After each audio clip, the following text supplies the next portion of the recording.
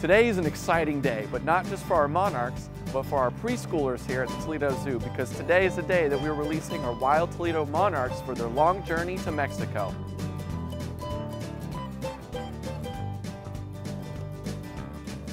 Over the course of the summer, Wild Toledo has been working non-stop to raise a healthy population of releasable monarchs. The monarchs are the ones that will make the incredible migration to Mexico to breed. The monarch is a threatened species because of the loss of their main food source, milkweed. Monarch eggs were collected and reared in captivity free of predation and with an abundance of milkweed. Today, dozens of monarchs are getting released thanks to the help from one of our zoo classes here at the Toledo Zoo. Projects like this is what makes the zoo a leader in the field of conservation.